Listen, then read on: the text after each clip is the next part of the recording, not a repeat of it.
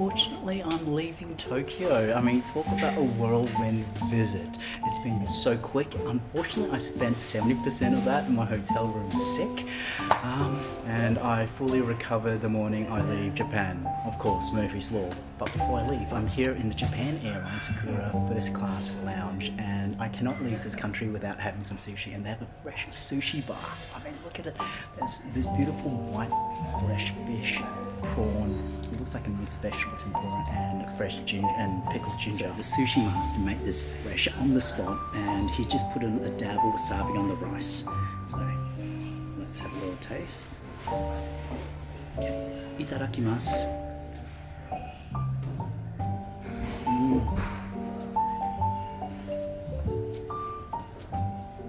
It's like a tin fish, so the flavour is fresh. It tastes like the ocean, and the rice is perfectly cooked with that perfect mix of wasabi.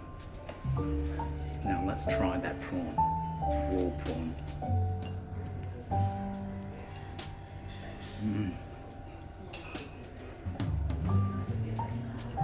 That's fantastic.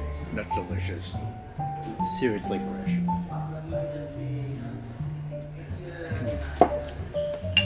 And lastly, I don't know what that is.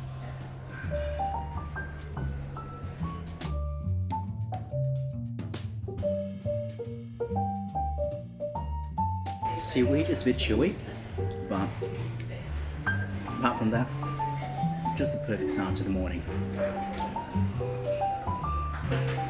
Grapefruit juice and black coffee, that's all I need. Second course, I got some smoked trout. Oh, I love smoked trout, and the Japanese really know how to make a good smoked fish, especially. I've been eating so much of the smoked mackerel of late. Oh my god, it's delicious. Okay, let's see how they do the smoked trout, because we do a wicked smoked trout back in Australia. Let's hope it's not dry.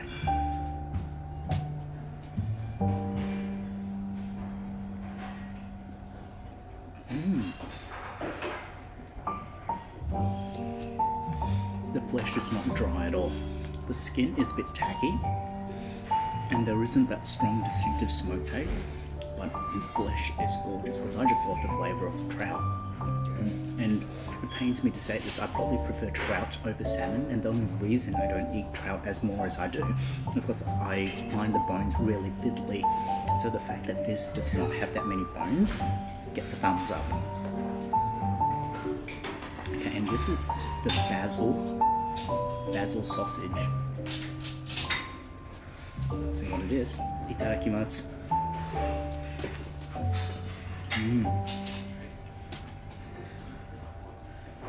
Creaminess from the cheese, sweetness and tartiness from the cherry tomatoes complements the very strong basil flavour of that sausage.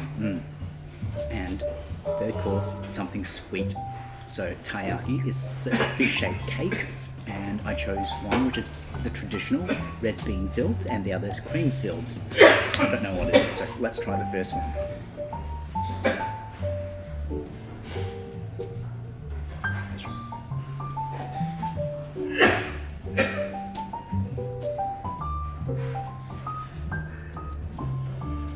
That's not cream, that's custard. It is so smooth, it is so rich, it's so creamy, and it's so sweet. It is amazing.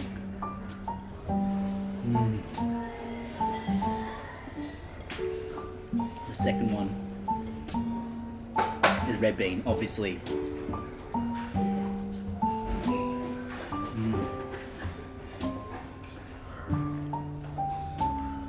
I love red bean, I love Azuki beans. I know some people find it strange that you can actually turn a lentil or a pea into a dessert, but I love it. It's just beautifully smooth. It is not grainy at all. It is, wow, yum. I just wish it was bigger. I might go back for more.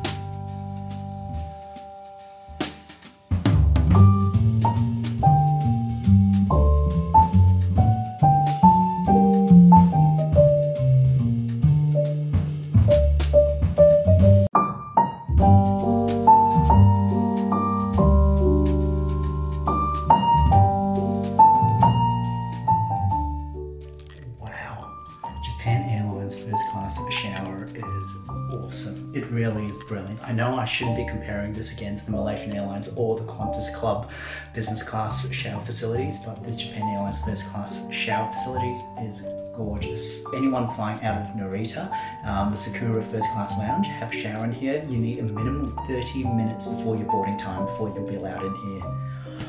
I'm gonna go freshen up. See you on board.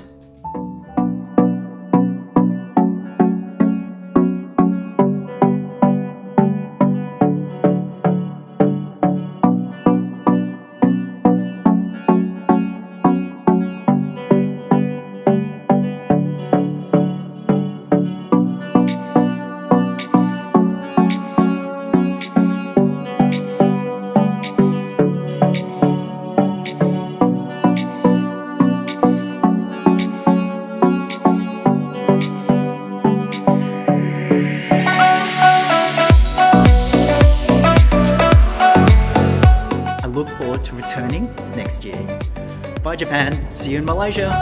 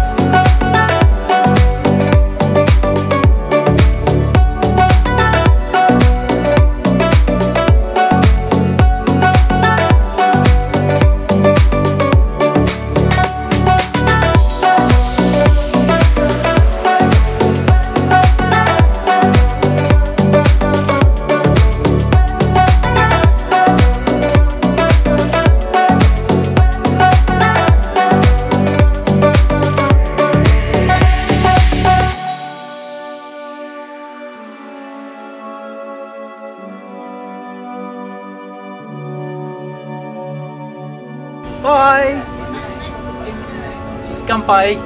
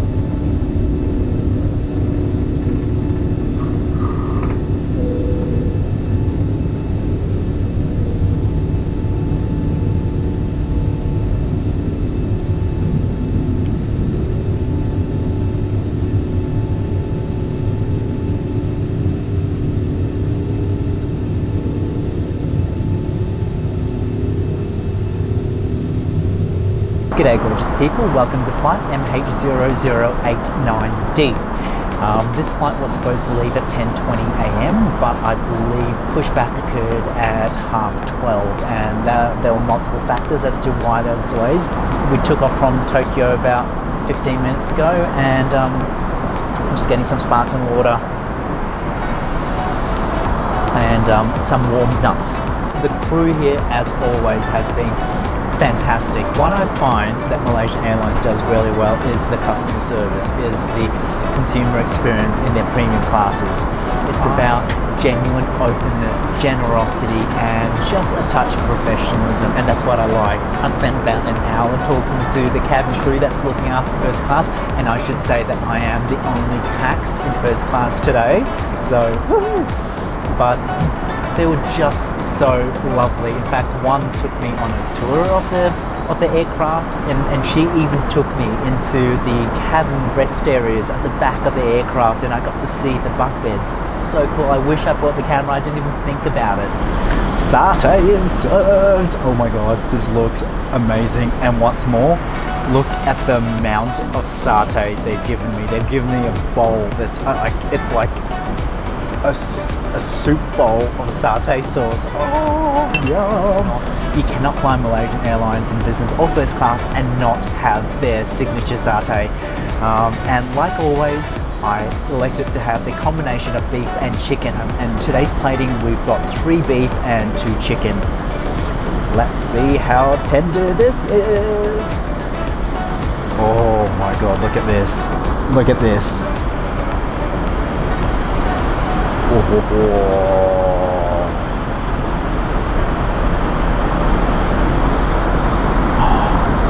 Itadakimasu.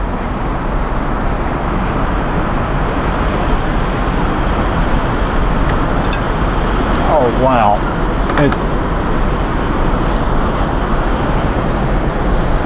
That beef is seriously melted in your mouth. I don't even need to chew, and wow. That satay sauce is sweet, savory, but spicy as well. It's probably the spiciest of any of the satay sauces I've eaten on any of the airlines so far. Whether it's Singapore, Malaysian, AirAsia, any airline. This is the spiciest satay sauce I've had yet, and to me, spicy equals 2 thumbs up. Yes, yes, yes. Yes. Oh my god, this is so good.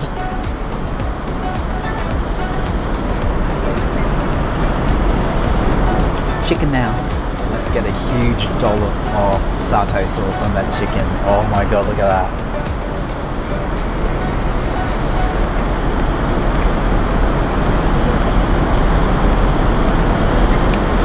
The chicken is moist, it's not dry, and it's so incredibly well marinated. I'm just gonna bite into it. Can you see that? That marinated has actually permeated through the entire piece of chicken. It's actually gone straight to the core. Wow, that's why it tastes so amazing. Now the caviar course is now served.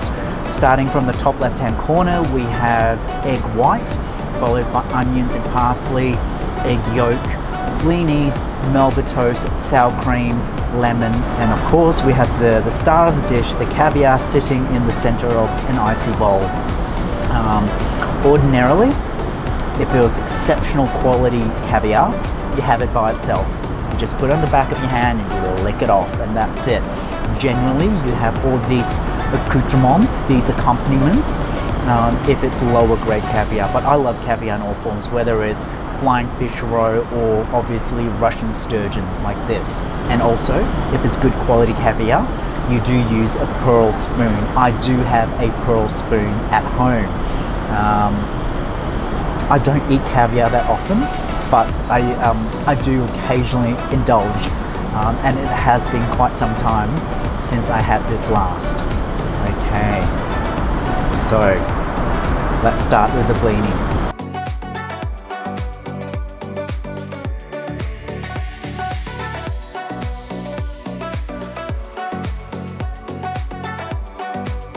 Just a touch of sour cream, and then, oh my lord, look at that.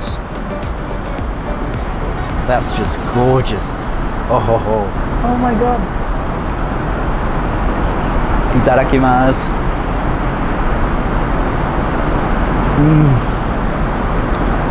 Oh my god. The burst of saltiness from those little black gems. Wow. Let's try that again.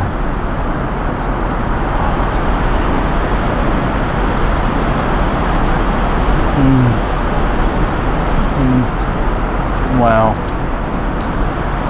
really exceptional. Like I said earlier, it doesn't matter if it's a $5 flying fish roe caviar you get at a local supermarket, or the $1,000 100 grams Russian rare white sturgeon or golden sturgeon caviar.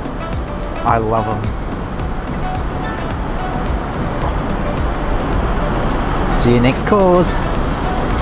Now for a palate cleanser before the Japanese entree. Ooh, soba is a bit hard, and there's a bit of a microgreen on that. It could potentially be a basil. Oh. It's a honeydew sorbet. Oh, it's so lovely, so refreshing, sweet. Perfect palate cleanser. The Japanese option entree looks incredible. I'm a terrible slurper. I really am. I don't know how to slurp properly. So I apologize if I slurp on the camera, but apparently it's okay to slurp. Okay, so here we go.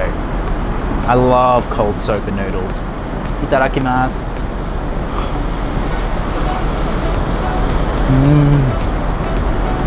Oh my goodness, that noodle sauce is gorgeous. It's sweet, it's got umami, it's got, you know, very generous serving of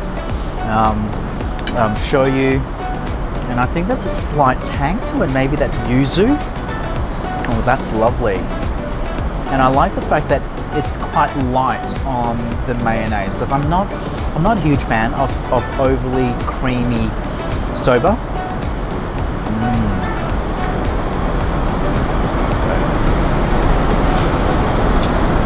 I'm going to start with that duck, because I love duck, and you all know that duck is my favorite protein. Oh my god, this looks so good.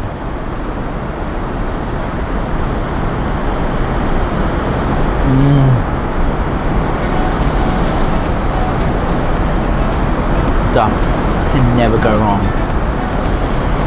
Oh, look at me, how uncouth. Napkin, and I haven't got it out. Now I'm going to try a bit of that. I'm going to once again assume that's mushroom.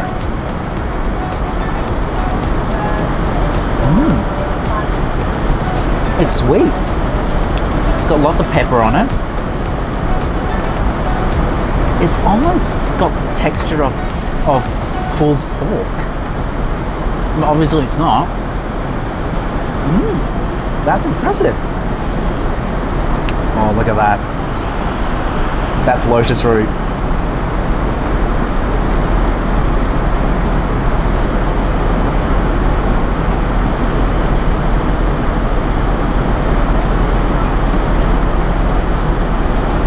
Tasteless. No. No, not a fan. Not to my palate. Well, to anyone's palate, it's actually literally neutral. There's no flavor to it. Okay, let's try this sardine. It looks very dark. I hope it's not dry.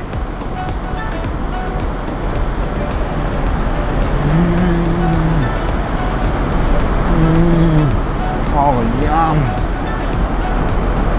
The bones melt in your mouth. That is sweet. It's got the bitterness from the sardine oils, and you've got that intense sardine flavor as well from the skin.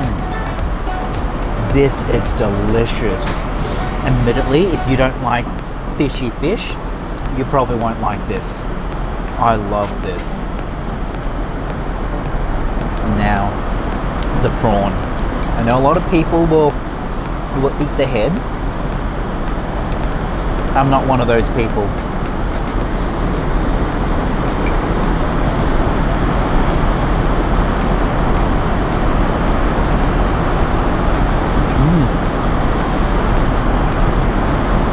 That's good. The Japanese main course is now served.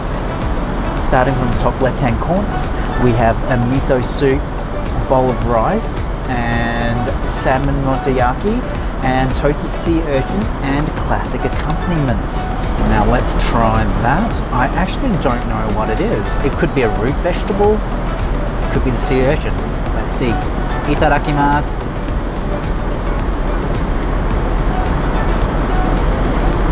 It's like a yam or a taro.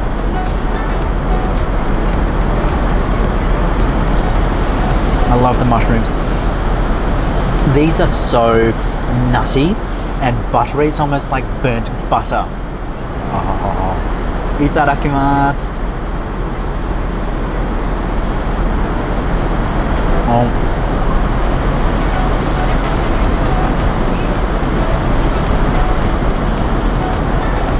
Oh my god. I'm gonna say this now. The best salmon I have ever eaten. Full stop. Exclamation mark. Oh my god. Hands down, the best salmon I have eaten anywhere. Not just up in the sky, but anywhere. It is freaking awesome. It is delicious. Wow. It is not dry at all. Whatever that is like the skin and the crackling on pork belly. It just keeps the meat underneath moist, but more than just moist, it flavors it, and that's what that's done. Spectacular. Oh wow, amazing. Okay, I'm absolutely stuffed up to pussy's bow. I don't think I can eat anything else. In fact, I almost feel like vomiting. That's how full I am, but in a good way. All the food was delicious. So I did voluntarily ask to skip dessert. However, I did ask for Taiyaki, which is one of my favorite hot drinks. So it's cool tea, it's warm, it's tea, it's sweet. Oh, it's so comforting. It's like drinking a warm blanket. So I've now put the bed down and I'm going to get comfortable, and I will see you at refreshment.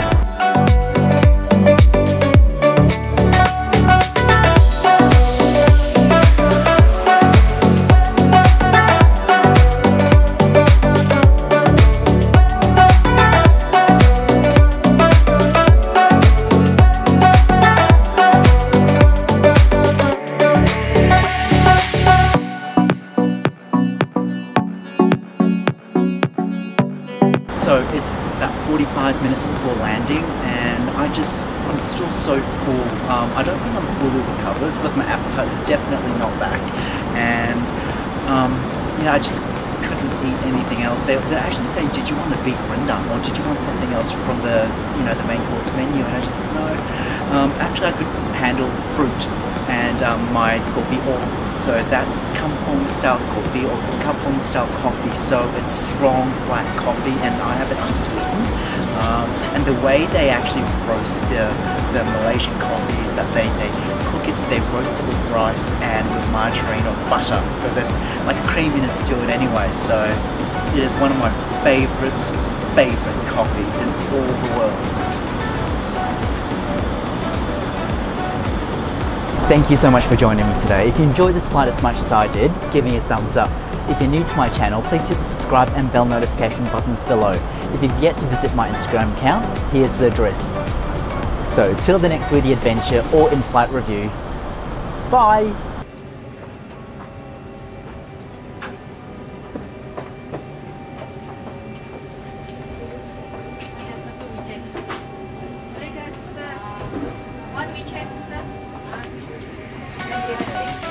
Thank you so much. It's been an amazing flight. Thank you. Bye. Absolutely. Bye. Thank you again. Welcome back to KLIA.